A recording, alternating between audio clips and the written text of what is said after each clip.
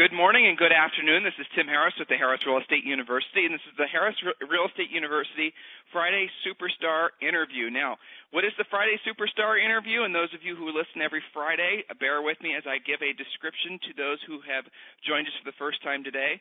Every Friday, Julie and I choose a leader, a true mover and shaker from the real estate industry or a related industry, someone that can be impactful on you, someone that has something to offer, someone that has something to say. We've had famous economists. We've certainly had top-producing agents, lots of top-producing Harris Real Estate University students, and today is no exception. So today we have secured not just the number one loan officer, certainly in California, but the number one loan officer in the nation for Bank of America, Mr. Kevin Budde. So, Kevin, welcome to the call. Thank you very much. So, Kevin, let's not mess around. Let's just jump right in. I know, you and I talked a little bit prior to today's call, and you certainly have a lot to offer, and I don't want to slow down the pace of the call at all. Tell them who you are, where you offer your services, and how they can get a hold of you. Okay. Well, I'm with Bank of America Home Loans. I'm located in Laguna Niguel, California. I'm in a home loan center where we process, underwrite, and close all the loans. However, we do handle loans in all 50 states. We're not just limited to Southern California. And I've been in the mortgage banking business here in Orange County since 1975. So January will be 36 years. Okay, fantastic. So it's not just you, obviously. You have quite a large team that works with you. So if someone wanted to send you a loan, how would that work? Tell me about the process. Say a realtor in Ohio wants to do business with you after listening to today's interview. How would they go about doing that? Well, they're more than welcome to reach out to me directly. I always publicize my cell number. I'm always available. I'll usually talk to them, understand what the needs are, but I do have a team of, I'd say, 6 junior loan officers that work for me to help handle and assist the business, as well as 3 personal assistants that also address and help along the way, get to move the loans through. So that way we always have someone available and can do things in a very timely manner. Okay, very good. So, you're the number one loan officer in the nation for really what has to be the largest bank, if not the largest mortgage company in the world. What does it take to be performing at that level in an economy like this? Well, tremendous consistency. My whole career, I focused on working with real estate agents, not just being during the low interest rate cycles and applying for refinances, but being focused on the real estate community, because that part continues on no matter what the economy's doing. Someone is always buying and selling a home.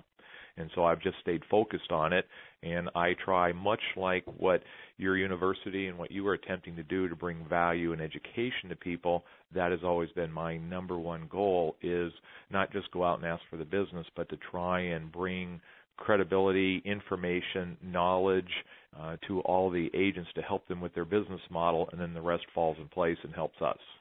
So what's changed in your business as a result of, obviously, I don't know what we want to call it, really. I'm just kind of tired of calling it the crash, aren't you? Correct. Well, as I said, this is my third housing downturn. That's pretty much what I call it, because it is always very cyclical. And so during this one, obviously 6 years ago, I don't think there was a single person out there that even knew what a short sale was or considered themselves an expert in that arena. And so there wasn't hardly any foreclosures at that time. So the advent of what's taken place with that whole marketplace is what's really changed and is different than the previous ones that we've seen. How's that? Give us some more information on that. That sounds interesting. Well, what I mean by that is that it's considered more mainstay. I remember back my first downturn, which was 80-81, it only lasted about 2 years. It was very severe. Interest rates were really high, and during that time period there were foreclosures, and they happened during that period of time, but never to this level and throughout the whole stage of the nation. So most of them were more severe, and certain areas were more affected. This seems to be across throughout the country. Yes, Arizona, Nevada, Florida, and California have been hit harder than some states, but everyone seems to have been affected by this particular downturn. And finding that the longer it lasts, the more people become acclimated to the idea. Previous downturn. Oh, right. I'm sorry. So, well, no. I mean, that's a really good point. But last bit with regards to the fact that it's gone from, it's a real estate crash, let's just all sort of wait for it to be over, to sort of like we're moving into this new phase where it seems to be people are accepting the fact that, well, this is the market, so let's just cut through the drama and just deal with the cards that we've been dealt. Have you noticed kind of a shift like that? Well, pretty much. There's even been a whole change in the philosophy and thought process of the home buyer, right, where we've never used the term before, strategic defaults, things where people actually thought of just letting it go. I remember back, you're talking the 50s and the 60s, things like a divorce or a bankruptcy were unthought of. No one would do that, and especially a foreclosure, where now it's become more commonplace. But when you bring it to the housing market and people are just realizing, it's just a strategic move they need to do financially, much like what large corporations do, GM and everyone else. They just file bankruptcy and it's acceptable. Well, now it's become more of the individuals, and so we're seeing this change. It's actually going to carry forward in the mentality of agents, buyers, and everyone going forward, even after we do see a return to a more housing market. Yeah, and that certainly signifies a pretty massive shift in people's mindsets with regards to contracts. So I'd imagine from a lender's perspective, and speaking on behalf of yourself or Bank of America, whatever you feel comfortable, I mean, you guys have to be taking a really different look at a potential borrower now than you did, say, in 2006 and 07. It has to be a more thorough process, shall we say. Well, yes, but the mindset was quickly changed through the federal government. They have really cramped down. In most cases, they've made stated income or reduced documentation an illegal process by the lenders. Now you have to prove and substantiate that you're doing all those things, and the pendulum is not only swung the other way, it's actually jammed up the other side currently. What does that mean? What do you mean by that? Meaning that, because when I started in the business in 75, there was only known as full doc. Most of the loans were FHA and VA, and they were government loans, and you always asked people for some pay stubs, a W-2, and you did it. But now every little thing is questioned. The breakdown of those W-2s, the breakdown of the bank statements, where did that deposit come from? More letters of explanation, more in-depth, thorough analysis of the buyer, which creates a delay to the process in many times, and also creates an irritant to the home buyer who's trying to get a loan. That must be a very challenging issue to deal with, especially folks that have bought and sold houses over the past 10 years and were used to basically being able to walk in and buy off their signature, and now they're having to go through really a thorough, almost investigation of their ability to pay. That must be something that's very difficult to deal with, folks' emotions and really egos about that level of application. Well, they're starting to now read about it and hear about it a little bit more common, but anyone who hasn't bought a home in the last 6 years, we make a point of making them aware what is entailed, setting expectations up front, and also going out to the agents and saying we need to speak with home buyers up front the day of putting them in a car, driving them around, selling them a home, and then saying now go talk to the lender are over or should be over. Going through as much analysis up front, helping the buyer understand the process, what's going to be expected, and going through part of that analysis up front, called a pre-qualification or pre-approval as we like to do it, is so much more important. But once you set expectations for clients up front, it does make the process that much better for them. Well, so let's talk about that, because that's a really valid point. We have, obviously, mostly agents, top-producing agents from around the country, and believe it or not, we have agents in different countries that listen to this call. And it's important, I think, that they understand that because the loan process is more complicated now, let's just use that word, complicated, it is more lengthy, it does require more paperwork and verifications and the rest of it. It's probably very important that realtor puts that buyer with you really immediately. As soon as that relationship is established between the buyer and the realtor, then it's probably a very good idea, just for the sake of securing the loan in time for them to close whenever they find their subject property, that they really transfer that buyer to you. How do you prefer? What's the ideal situation? And how does you and your team, really, I guess is the question, how do you guys work as part of a team with a realtor? Well, what happens is more common now is agents market through their websites and the internet and picking up solicitation of leads. They like to tell the client the first thing you want to do is get with a lender, find out all the approvals, all the things you're going to need in order to go through and exactly what you do qualify for. And they usually do allude to the fact that things have changed. So at that point, they'll usually say, well, who should I talk to? And they'll try and work with someone that they know and trust, and no one gets the job done. Then at that point, the contact's made between our team and the buyer, and then we go through that process with them. Previous years, it was easy enough just to pretty much talk to someone on the phone and ask them what their credit scores were and issue some form of letter, but those aren't worth the paper they're written on anymore. Typically what we do is we will tell the buyer it's a process where there's no cost, no obligation, and it's about a 24 to 48-hour process, but we usually have them send us their whatever necessary documentation, be it minimum is usually W-2s and pay stubs, and often includes tax returns based on what their personal financial part is. We will then run their credit, set up a file, and have it ready to go, and that's usually good for about 120 days. We tell the client the maximum they qualify for, even though they may not want to extend themselves that much, and then we'll send them out examples of, based on what they want to buy, what those payments will be. We then hold off. We don't just issue a letter for the maximum amount. What we do is we then go back to the agent.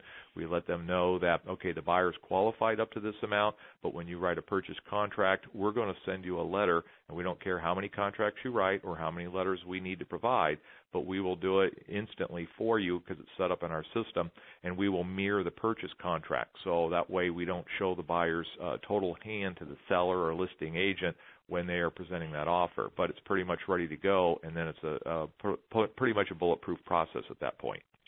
So that's definitely a great idea, because then the agents don't have to necessarily worry about really any paperwork snafus along the way. And the other thing you said, which I really like, is that you're working hand in hand with the agents, you and your team are. So you don't want to just have, okay, well, Mr. Buyer, you found your house, you signed your contract, now let's go find you a loan officer. What it sounds like to me is you really do work with that agent and work with that buyer through the entire process, helping them maybe in some ways to even be more motivated and stay on track to buy a home. Whereas, I think probably a lot of loan officers, they just essentially wait around for the signed contract and then get to work. You're getting to work the whole step, every step of the way, which I think a lot of agents, if they understand the difference, will really appreciate the extra effort you guys put in. Correct. We consider ourselves partners with the agent. The agent is our customer. The buyer is theirs and becomes ours through the process. But what also helps is in some cases we'll be notified by the buyer. They'll go, I need a pre-approval letter, and we want it made out to this other real estate agent. At that point, we become kind of alert, and we're very respectful of the fact that the agent who referred us that buyer is that as their customer, and at the risk of losing the buyer, we will notify the agent that your buyer is now attempting to work through another agent. We just find that it keeps our relationship strong and steady. We're not trying to hurt the new agent, but we're also, unless the buyer goes and tells the agent themselves, I'm not going to work with you, I'm going to work with another agent, but we don't see that as a common trend. And so our job is, again, we partner with real estate agents that want to work with us, and we become a team together and help move through this process. So I'm sure you identify and probably have a lot of the nation's top producing realtors, certainly in California. I know that's true because I know a lot of them personally that work with you.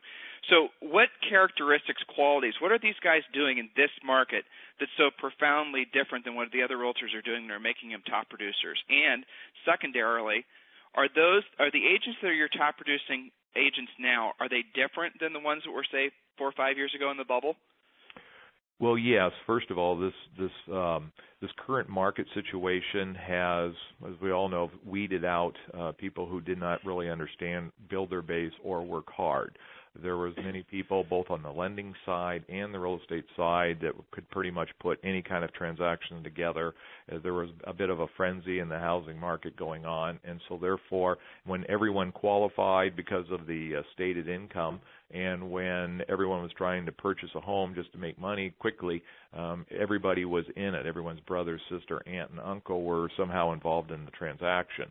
Now what I've seen is a lot of the people who did not do their proper homework, did not make a business and a career out of this industry on either side of the fence, I'll call it, lending or real estate, though they're pretty much removed from the industry. So now you're dealing with mostly professionals. To answer the other part is, what do we see from the top ones? They embrace what is here. Many people have said, I don't want anything to do with a short sale. I don't want anything to do with these things. And so what happens is, unfortunately, because it has become more of a mainstay in our business ventures, people have to realize it's the cards that are dealt to us, and we have to work with what is during this marketplace. And so rather than just kind of squeamishly apply towards it, they turn themselves into professionals, understand it, and focus on it, and say, I'm here to help people no matter what their situation is, and that gives them a broader range of making business happen. So we've got a lot of questions, and listeners, especially first-time listeners, remember, you guys can enter your questions into the webinar at any time. And I see a lot of questions, a lot of great questions that are coming in specifically about different types of loans that are available. So if you can strap on your top-producing lender hat, let's jump into some of these tougher questions. Okay. Is that okay? So sure. Jumbo loan products. Okay, now in California, it's I think depending on where, the upper-end jumbo limit's $729. Is that correct? It's not just that. No, what happens is nationally, Fannie Mae and Freddie Mac is $417,000. Based on counties, it will be different. In Southern California, is like Orange County, LA County, Riverside, and San Diego. In Orange and LA, it's $729, $750. It's $500 in Riverside, and it's $625 in San Diego. So throughout the country, it's broken down by county, not necessarily state. And so that will do it. Now, that is where they have higher loan limits of Fannie. We call it high balance conforming. That was due to expire December 31st, and they just extended it till September of 2011. So that will continue. But when you're asking for financing here, and let's just say Orange County, it is above $729, $750. We call non-conforming or jumbo financing. Okay, so tell us about, I know for a long time jumbo loans were a lot harder to obtain. Has that loosened up at all? Yes, it has. It's still more regulated, guided, and tighter guidelines than that of Fannie and Freddie, because they're basically in receivership of the federal government, who is subsidizing it to try and still keep the housing market alive.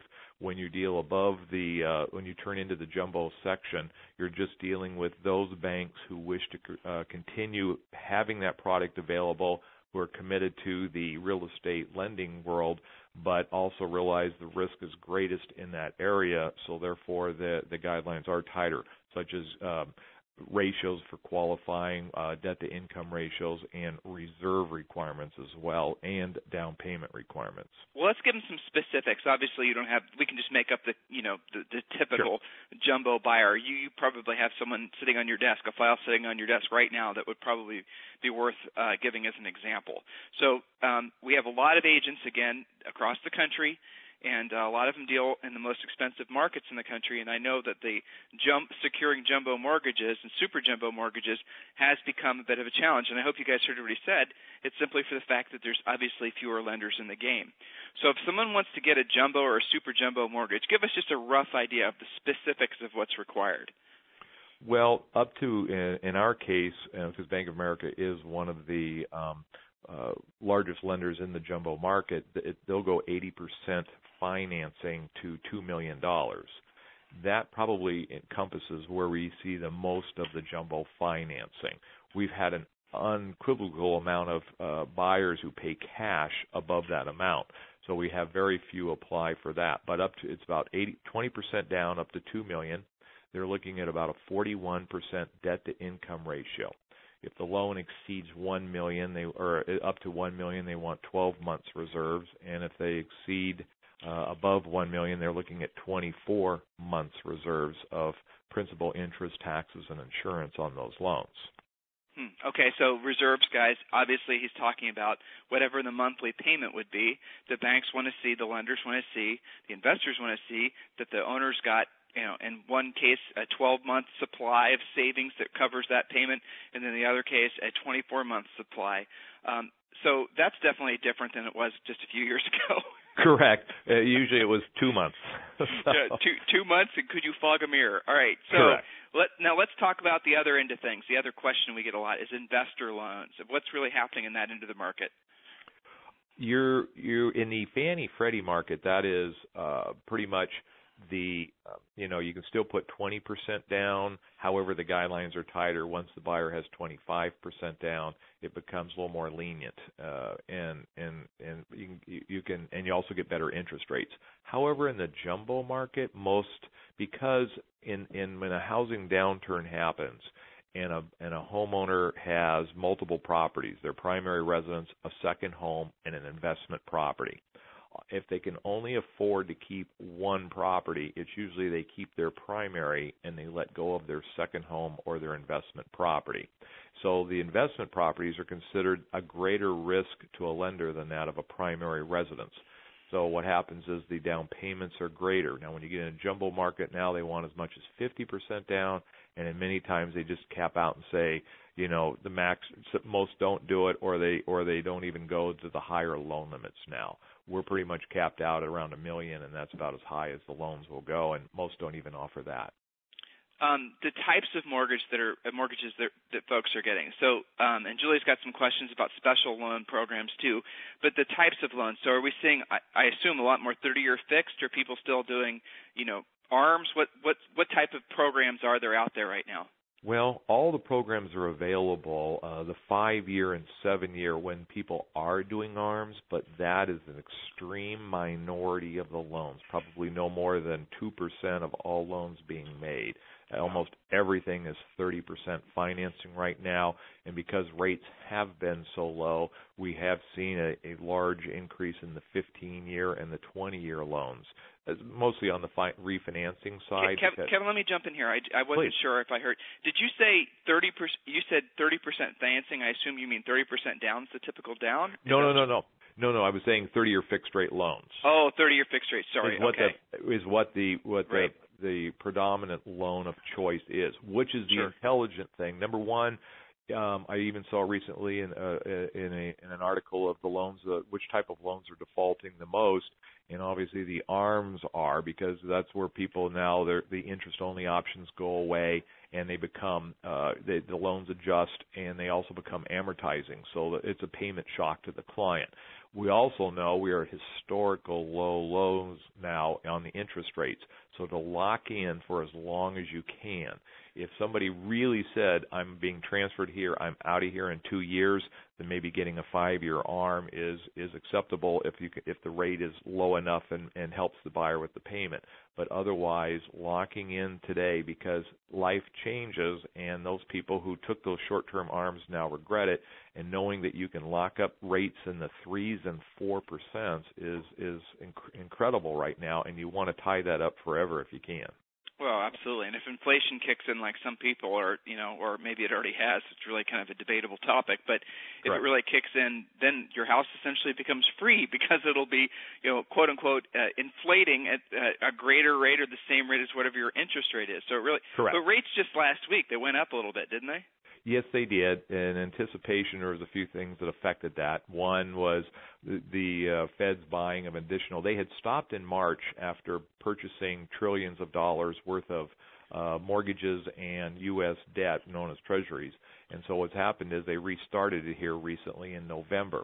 So what happened was there was that mindset that this is going to be inflationary to us, and so people were upset, and a lot of the large bond traders in the world, like PIMCO for one, they have decided to try and sell while there's a huge buyer of these. Because if you try and sell something, obviously when there's no buyers, the price is worse for you. So now that the U.S. government stepped up and is buying. So what they did with all the large selling, we actually saw an increase of about 50 basis points or 0.5% in rates that moved up during this period. I suspect it will not stay this way for very long, because they'll stop their selling at some point here. A lot of this has to do with largest money managers of the world selling off, and they usually do this in their portfolios, and they'll be done by year end. But the Treasury or the U.S. government will still be buying, so we'll have a reprieve probably around the first of the year, and the rates will go back down again. So let's talk about special programs. And what would be the programs that, well, I know when Julie and I sold real estate, we always kept in really good contact with our top loan officer friends, because they were the ones that were telling us about, hey, Tim and Julie, did you guys know about this program or that program? And having that knowledge about these specialized programs gave us an advantage in the marketplace, because we could actually obviously sell more houses, because we knew that more buyers qualified than, say, just your typical loan officer that might not be that acutely aware of the various programs that are out there. So, Julie, what questions did you have specifically pertaining to that? Well, Kevin, you send these great emails out, and then occasionally I'll see some kind of cool program that you're talking about. The one that always comes to my mind is maybe a month or two ago you sent one out having to do with doctors. Yes. And I think it was 5% down up to $850. I might be remembering incorrectly. That is correct. Okay, so talk about some of these special programs that, back in the boom, I don't know if they even had those types of programs, because maybe you didn't really need to. But to Tim's point, what we found is the more lending programs you know about as a real estate professional, the more likely you are to do multiple types of deals, which means, of course, higher volume, more deals. You're absolutely correct, and that is the whole point of what we try and do, is bring these programs out on a regular basis, and I'll discuss some of them. But the idea is, if you hear one program, people go, oh, well, I don't really see that as setting the world on fire or doing it. But by knowing 4 or 5 different programs, being aware of them, when an agent is talking to their clients, and all of a sudden it will trigger and go, you know what, there is something for that, or there's something for this. Now the doctor loan was around. It went to 0 down to $1 million, and now it's 5% down to $850. So you see, because those are a portfolio product of the bank, and therefore that is something where it's more cautious, as we discussed. But there's loans for doctors. In California, you have loans called CalSTRS and CalPERS. So those are you have loans for teachers, doctors, public employees of government agencies. Those are different ones. So we're always trying to advertise. Usually what they are is low down programs, because most buyers, they may have the income, they don't have the resources for the down payment. And so that's always been part of the thing. Well, with rates really low right now, still looking for first-time home buyers. Yes, the federal subsidy's gone, but that doesn't mean that someone in an apartment doesn't wish to buy.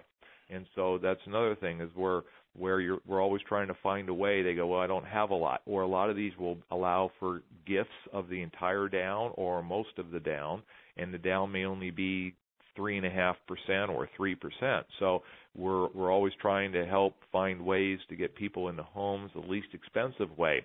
Well, in the past, if you were in a high interest rate cycle, a small down, they'd still go, but I can't afford the payment. But with rates so low, they're finding if they can scrape up that down somewhere, that minimum amount of money, then they're able to afford the payment, because the rates are low, and we can show them where renting versus buying is now in a fantastic mode, where by taking a few more deductions on your W-4 form allows you to net more. Therefore, that's what takes care of making that future payment.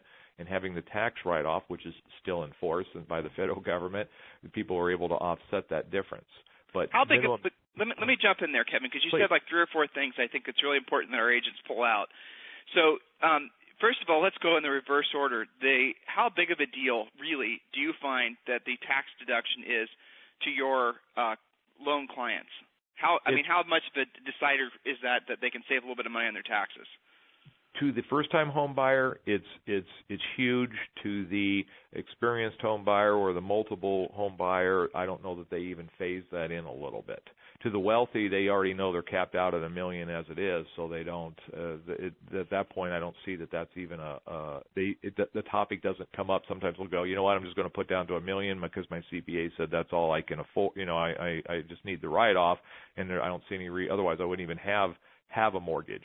But to the first-time home buyer, like I said, where you can show them on paper by claiming more deductions, netting more in their paycheck every month, they can move that rent payment up from $2,000 to $2,600, and now they can take on that mortgage payment and buy a condo, which is now affordable, very affordable, and doing that. But they couldn't do that if they didn't have the mortgage deduction. So are you saying that if they obviously this is something we've been reporting on for the better part of a year, that every once in a while the whole conversation seems to erupt in D.C. about getting rid of the home buyer tax deduction, or the homeowner's tax deduction, and there's a lot of mixed opinions on whether or not that would make much of a difference. They're talking about how much additional revenue that would bring in form of taxes and the rest of it. Do you have an opinion? If they were to actually get rid of the homeowner's tax deduction, would that make a huge difference, little difference, or no difference on the real estate industry in all likelihood, based on your own experience? I would think it would have, especially in the very beginning, would have such a negative impact with the outcry and outlash that a lot of people would sit on their hands and probably stop for a period of time. Ultimately, people want home ownership, and when they see properties back to appreciating in a more stable market and they are now solid in their employment and they feel like they may be actually be getting raises, more people will then actually want to start buying again and doing it, and maybe they'll be somewhat limited on what they do because of it. But I do feel it plays a large factor. Psychological effects, really, and you're saying, of course, in this market, where in the real estate market is struggling to come back, kind of a bad time to be talking about eliminating that tax deduction. Correct. Well, the last proposal that I saw, that they were going to do is loans not over $500,000, or they were going to try and bring the cap down. But with the talk currently of extending everything for at least 2 more years, I think that'll probably put this whole topic on hold here shortly. Right, exactly. Well, let's hope. Okay, so now we have obviously a lot of students that focus on short sales, and the whole short sale, buying a home after a short sale, how long you have to wait. I hope you have your FHA regulations dusted off, because I've got about 19 questions about this subject. I'm going to kind of probably summarize it in the form of 2 or 3 questions. But let's talk about specifically how long does someone have to wait at your bank, at Bank of America, after they do a short sale? How does that work? I know there's a lot of moving parts to this question. You can handle it in any way you please. Okay. Well, number one is because the majority of the loans really fall under Fannie Freddie guidelines. It's not what Bank of America sets individually. It's the investors that the loans are sold to is where the prominence of the guidelines are met. And what that is on conventional with 20% down, it's a 2-year wait currently after the closing of a short sale. And let me repeat that, Kevin. I'm really sorry to interrupt you. That's right. But it's important, I think, that we underline this, because I'm thinking now as a realtor co-chair, as the nation's, I hate saying this because I'm modest, but the nation's number 1 real estate coaching organization, it's important the realtors hear what you just said. 2 years, guys, after the short sale has transacted, with 20% down, your borrowers will qualify again to obtain financing. So be clear on that. Now, how many of you out there right now, considering we've been in this real estate market where short sales and the rest of it really came into prevalence in late 06, I think mostly in the fall of 07, so we're going into 2011 now. Some of you are going to be listening to this interview in 2012 and 2014. How many people closed on short sales, got rid of their underwater homes through hardship or whatever else a couple years ago, 3 years ago, 4 years ago? Lots. How many of those guys would like to get back in the housing market? Think about this, guys. Look at the opportunity that's there. For the ambitious realtor out there, you better be thinking about the fact that, well, you should call your old short sale closings. You should be calling maybe some of the realtors that are no longer in the business, and their files are sitting there, and those are prospective buyers for you. Think out of the box here a little bit, guys. This information like what Kevin's passing along to you, don't assume you know it, because I've learned 3 or 4 things in this call so far that I didn't know, and he's clarified for me.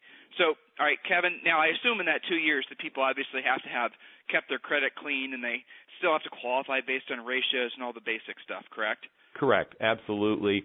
It's still going to always be analyzed as far as, was it a one-time event? Was it something that a special circumstance, or is it just continuance of just bad credit? And so from that standpoint, so your credit's it's not like a bankruptcy where your credit is all wiped out and then you have to restart it again. Usually it's just If it was just your house that you end up quit making the payments on or you lost and it's reported as such, then you still will have maybe a credit card or your car payment and other things. But they can look and tell whether it was during a window period and if people were able to right-size themselves and get kind of back on track again, and that is acceptable.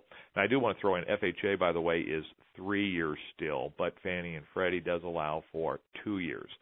And I just recently saw something that I found very unique. I was flabbergasted, but I actually watched it. It happened through another lender, not through us.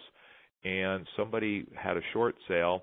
They turned around, and the next month they turned around, bought a home, and got financing. And yet it was reported on their credit report.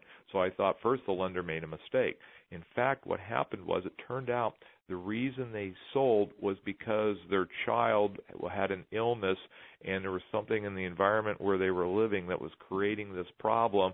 They had to sell for their child's health, had medical and doctor documentation to substantiate this, and they were actually, because it was such a forced situation for them, the lender went ahead and granted that as an exception and did it. So I think you'll see those type of things True hardship. prevail. Yeah, true hardships. True hardships. Now, right. they're not letting up on it now, because if they know that if they said do a short sale, do a foreclosure, and turn around and buy again, it will probably increase the amount of people who might actually step up and just sell their home and put the lenders and the economy. Well, what's being publicized, to your point, Kevin, what's being publicized, what people know about and what's really happening are two very different things. I mean, there's, I was talking about this actually on a different webinar yesterday, and I had two people that got really angry at me when I stated this fact. And this is just some sort of little secret test program that was happening on behalf of Fannie Mae, where they were doing mortgage reinstatement. So literally somebody would lose the house in a foreclosure. They were packing their boxes, and there'd be a knock on the door.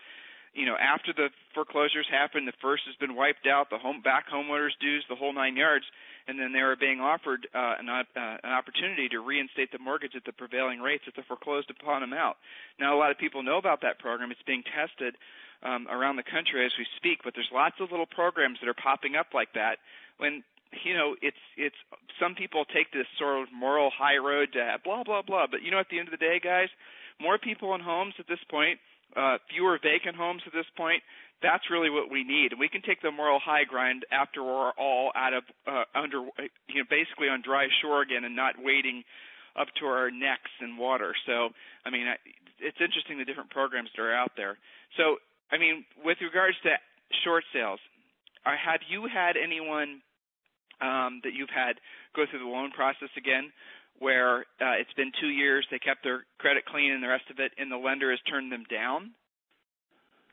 No, not as of yet. We've just started now to originate loans for those short sales, as you've pointed out. It is becoming, but what we do is, because we look at it up front, and I'm in an underwriting center, we meet with our underwriters, we review it, we get that approval pretty much up front, so then they can go ahead and buy. And because everyone is very cautious and scared and wondering whether it'll really happen or not. So once we enter them into the system, they're not then turned down. So we pretty much do those pre-approvals up front, which eliminates that.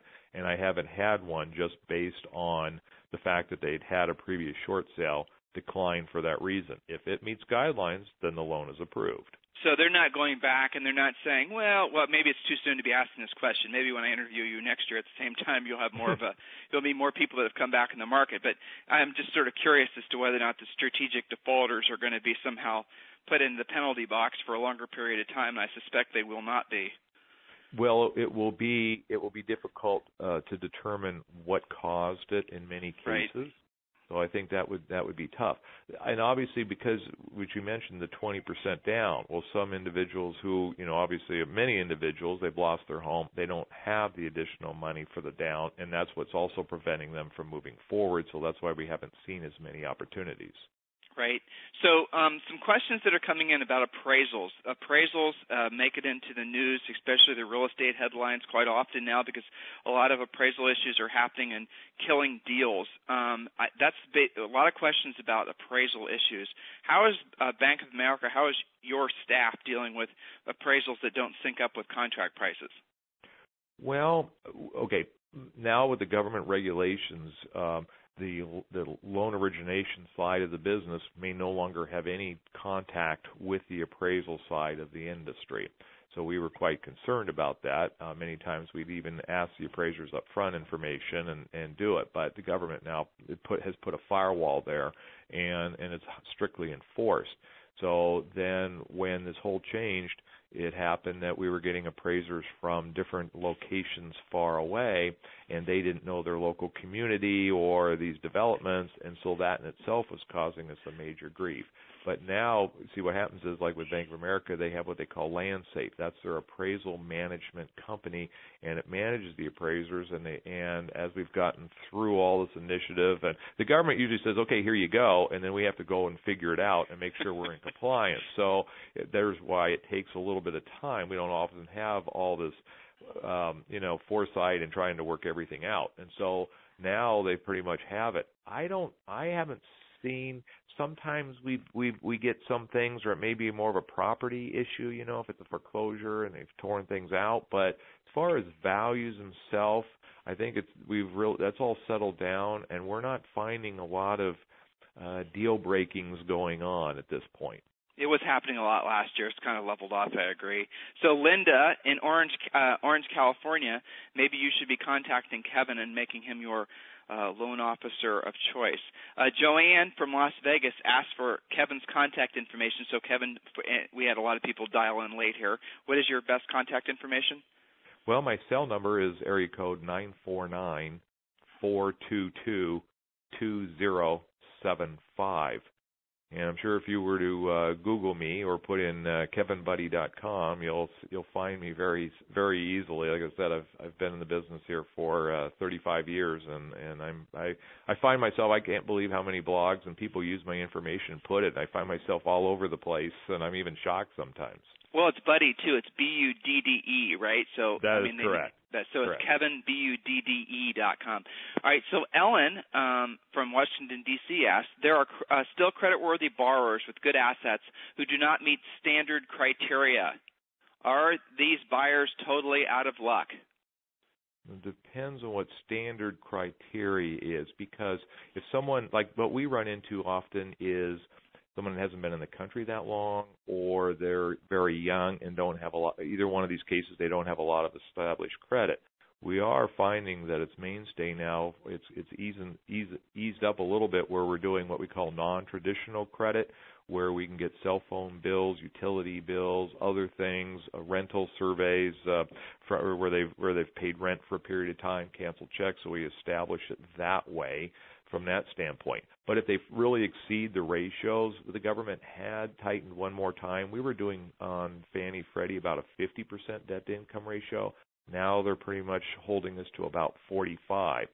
So I guess it comes to reason if someone's at a 60% debt-to-income ratio, would we say, well, gee, we're not being easy on them? But then I sat back and said, if someone's at a 60% debt-to-income ratio, should they really be buying? Are we just setting up tomorrow's foreclosure? So that's what I always question. But I don't.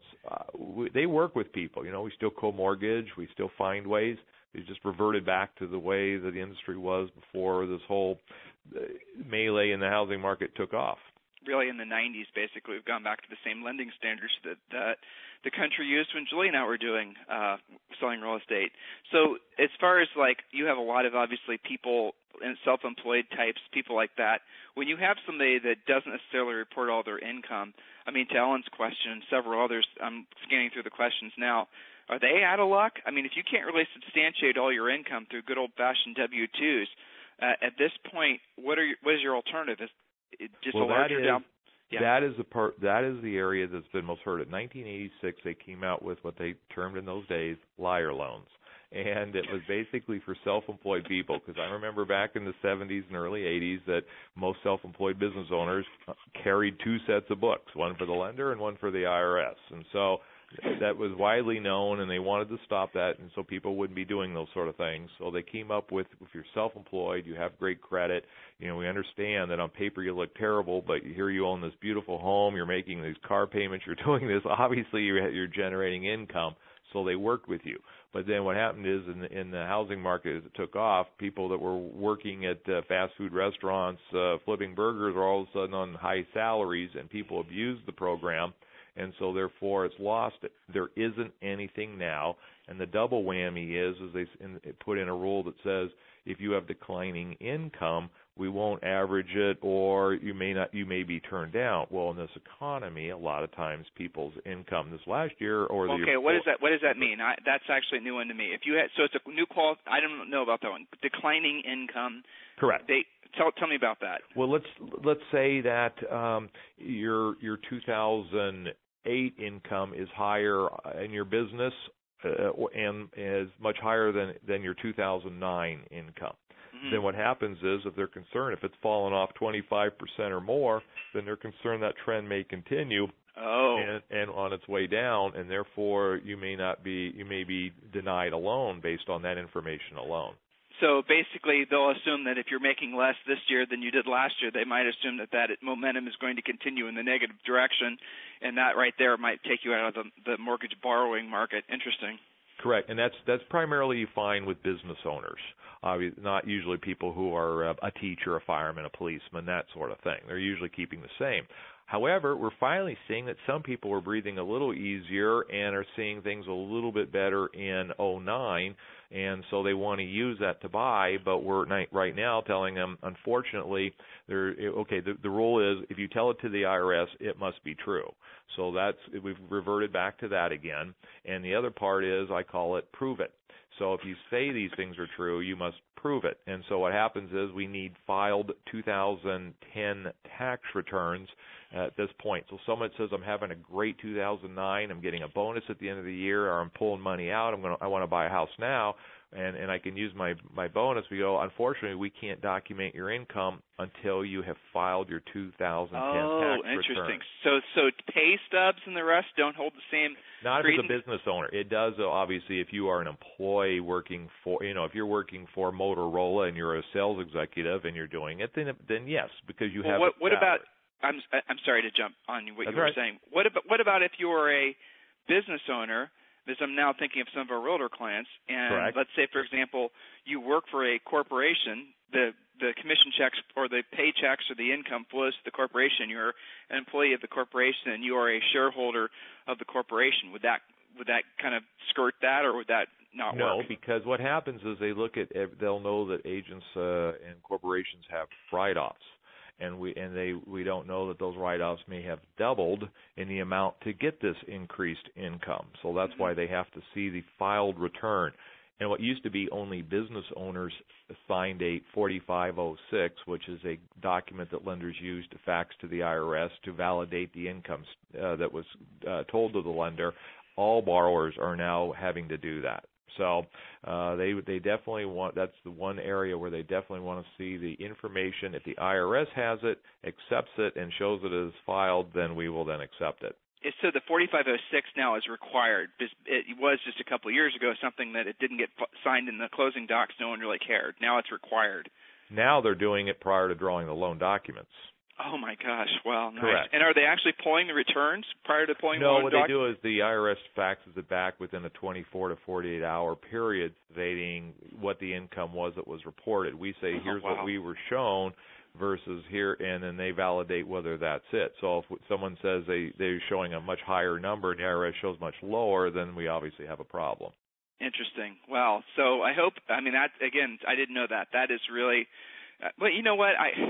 It's interesting how different it is, because I remember so many of these people that were just like you said. They were buying properties that you just had to scratch your head. So, you make $60,000 a year and you just bought a $600,000 house. How exactly does that work? But now, really, what it sounds like is that people are actually really honest to God have to prove their income. There's two sides to that coin. One, you kind of think, well, like where you live, Kevin, in Orange County, where the average income, I think actually I read in the Orange County Register, the average income in Orange County was like $68,000. Well, there's a heck of a lot of properties out there that your average buyer is not going to be able to qualify for. Makes one wonder what's going to happen to property values, doesn't it? Well, the affordability index is what you're referring to, is much, much more in line than it was. If you look at that number of 3-4 years ago, it was you wondered how anyone could buy a home, and if it wasn't for stated income, there'd probably be about half the homes out there never would have actually been sold. Which maybe in retrospect wouldn't have been a bad thing. Correct. Now, I want to add something, obviously, for your agents, because so many of the agents we work with and have worked with that have been burned by transactions where the deals fall out. I hear that from agents. The agents that I don't know, or they'll complain and go, I'm just so tired of these deals falling out. What they do more and more and more is they write us in the MLS saying, must be pre-qualified by the Kevin Budde team. So you pick your lender of choice. What happens is people put up a stink. They don't like that. They think it's intrusive. But I cannot stress enough how many times we look at someone else's stuff and go, I don't know what this other lender in his pre-qualification letter was doing because this buyer does not qualify.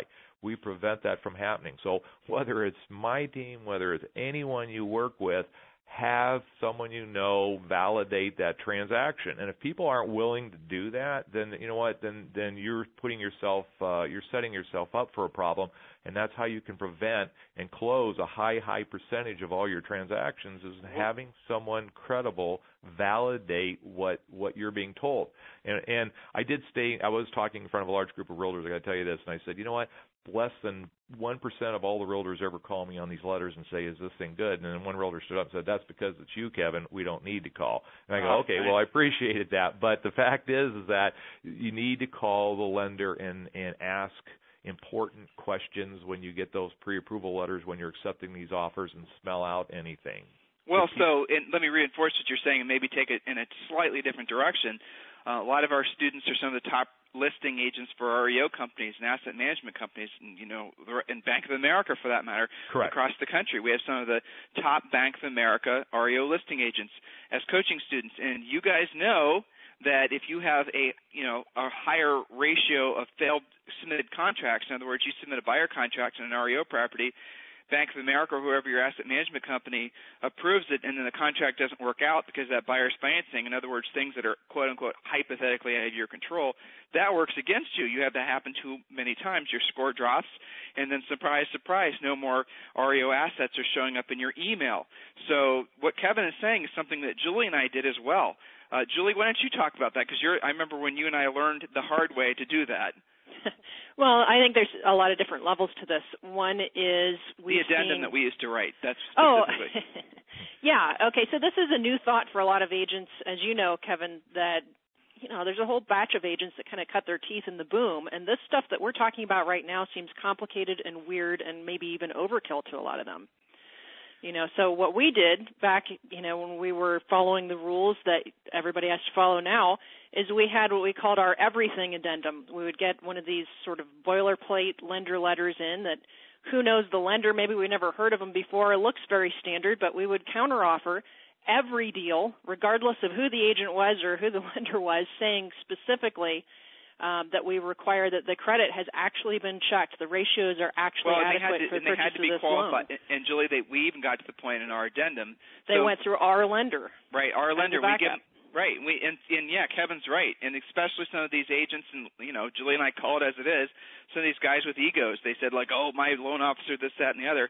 But what that agent doesn't realize is they don't know whether that loan officer's actually done a thorough sort of pre-qual. Yeah, well, we got tired of hearing, the underwriter came back and said, now that we've checked all 3 credit bureaus, well, now we have problems. Right. I mean, so that's what happened is that we had. When Julie and I were first getting started, Kevin, this was back in the early 90s, but we had some deals flake out after we'd gotten these really nice-looking lender's letters, and we found out, well, it's because the lender who had done the pre-qual was on the golf course at the time that he was talking to the other agent's buyer, and burned out a boilerplate letter. Yeah, exactly, and texted his or emailed at the time his assistant, and they just turned out some sort of letter that was on his hard drive. And guys, what you need to do is you need to understand that if that happens in the REO world, that works against you. If that happens in really in the short sale world, that can work against you too. Because how would you like to go and get the short sale processed, and all of a sudden you find out at the 11th hour that the buyer doesn't really qualify? So write into every one of your contracts, and if you decide to make Kevin Budde your primary lender wherever you are in the country, those of you especially in California, literally write into the contract, or as Kevin said in the MLS, that all buyers have to be pre-approved. Now, you might get some resistance. You probably will from the co-ops, but you're doing them a huge favor because they might not know they're working with an unqualified buyer. They may have talked with they may be working with a, let's be honest, unqualified loan officer that qualified that unqualified buyer. So I know, guys, this sounds like a lot of extra steps, but at the end of the day, it really does take you to the next level and makes you more professional. Well, and what I would say is, ultimately, you do more transactions. Yeah, if your lender you're working with right now doesn't sound like Kevin sounds, you probably need to either work with Kevin or shop for someone who sounds like Kevin. I mean, I can't be more clear about that because, some of the deals that agents complain about dying, some of that could have been prevented by getting in front of some of these lending questions before it was the 11th hour. Right. I mean, Kevin's going to say, well, is this guy no, it turns out that the wife's a teacher, so there is a special program that maybe we didn't, you just change the type of deal sometimes. Right. And so that, guys, that's really the bottom line. That's the reason we like to expose you to folks like Kevin, because you don't assume. How do you, agents out there, how do you feel when everyone assumes that all realtors are the same? Even though you have your designations, even though you've been enrolled to Harris Real Estate University for years, even though you've done, hundreds of real estate transactions, and they're thinking you're the same as the guy next to you who just got their real estate license and the ink is even dry on their real estate license. I mean, so there's a huge difference in the loan officer world, just as there is, obviously, in the realtor world. So hopefully we haven't overwhelmed you with new information. Hopefully we've given you a little bit more education and motivation. So, Kevin, I'm going to let you wrap the call up. I asked this question earlier, and I think it's probably worth mentioning again, especially after this call. The agents that are really doing really well in this marketplace, the agents that you can just think, like I'm thinking of Nick Rashi and Vince Bindi, I'm thinking of some of the other agents that you and I share as clients. What is it that they're doing? What is it, if you had to sort of like break it down to maybe 2 or 3 real points that makes these guys so spectacular, guys and gals, obviously, what would those 2 or 3 points be in your opinion? Well, how I look at it is what I see is, real estate business is now a true profession, and it's a lot of work. And each agent is able to succeed based on their personality and work ethics, but you can't do it all. You can't be a one-man show. So you need to develop a team. And I even use, like, from my standpoint, or what an agent could look at is as a doctor. When you go to a doctor's office, someone else hands you the clipboard. Someone else takes your temperature. Someone else weighs you in. Eventually you're put in a room. Then you see the doctor. That's a specialist. You need people to support you. You need to have a team. You need to have assistants to free you up. If you're in your office all day long making flyers of your new listing and doing that sort of thing, instead of prospecting and working and focusing on face-to-face with clients, talking to people, helping them, that's really what you're using your knowledge in your profession and committing to your business and having people assist you in some fashion, that will free you up to do that. But if you try and be a one-man band, you're only going to hit a certain level and you're going to keep bumping against that ceiling and won't be able to break loose. That's right. So delegate, really, is what I'm hearing you say. Delegate. Correct. Realize that a great loan officer like Kevin and his staff, they really become a natural extension of your team. When Julie and I were selling real estate, that's certainly how we thought of our loan officers, is we saw them as a natural extension. They were going to go and ask a lot of the same pre-qual questions that we were, but strangely enough, they sometimes got different answers that either told us that this was a great potential client or, frankly, wasn't, because maybe the loan officer is asking more specific, targeted financial questions and they expose some skeletons in some closets, those types of things. So agents, to Kevin's point, this really is a market about professional standards, knowing how to actually get deals closed. This isn't something you can just lightly get into anymore. And that's the reason that we're seeing so many of you that are starting to become, frankly, top producers, maybe selling more houses than a lot of you would have ever dreamed of in the bubble.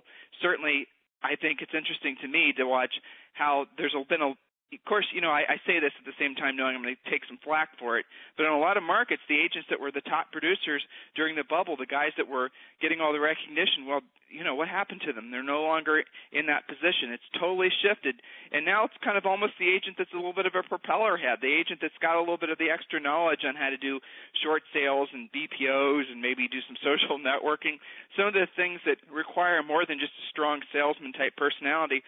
Those are the agents that are starting to take hold in the marketplace. marketplace and really starting to command the greatest market share. So, guys, embrace it. Don't fight it. Accept the fact that this isn't just a, as Kevin made the excellent point of, this isn't just some sort of 1 or 2 year aberration. This is something that's going to signify a new housing market. This is going to be what the housing market is like realistically for the next, some people say 2020, 2025. So effectively, for the majority of your real estate careers, this is the market. Don't fight it. Embrace it. And understand that it's a lot easier when you got people like Kevin helping you tow the wagon. So, Kevin, listen, on behalf of Julie and myself, I really wanted to thank you for joining us today.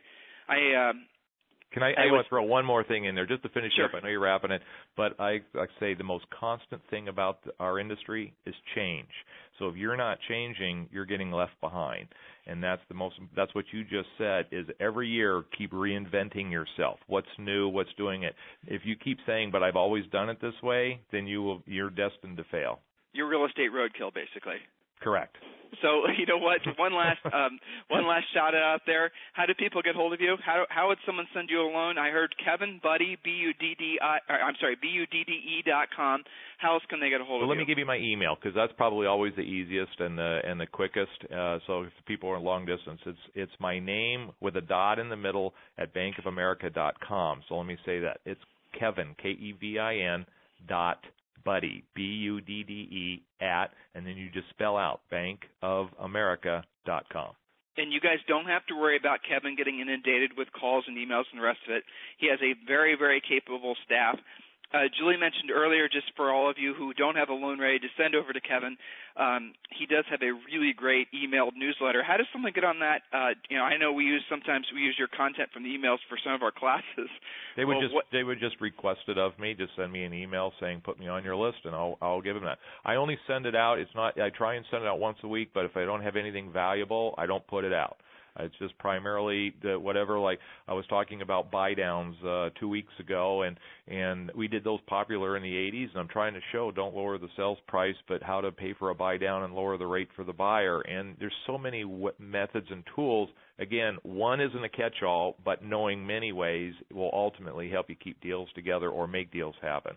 Absolutely. So, Kevin, on behalf of Julie, myself, and all the faculty and staff and all of our thousands of students here at Harris Real Estate University, I want to sincerely thank you for joining us for today's Superstar interview. And everyone who's listening, if you have any questions about loans, lenders, if you have any tough deals, if you have any transactions that you're just not sure about how to get the borrower qualified, you are now having a direct relationship and contact with not just he's the number one loan officer for the number one lender, arguably in the world. I mean, who's bigger than Bank of America? And Kevin Budde is the number one loan officer for Bank of America for the entire nation. So because of Harris Real Estate University and because you are staying tuned in, you now have direct contact with him. Reach out to him, regardless of what state you're in, and maybe make this guy your preferred loan officer. I know if Julie and I were still selling real estate, we certainly would. So on behalf of Julie, myself, and all the faculty and staff of Harris Real Estate University, I want to thank you for joining us for today's Superstar interview. Thank you, Kevin. Thank you very much. All righty. Bye-bye.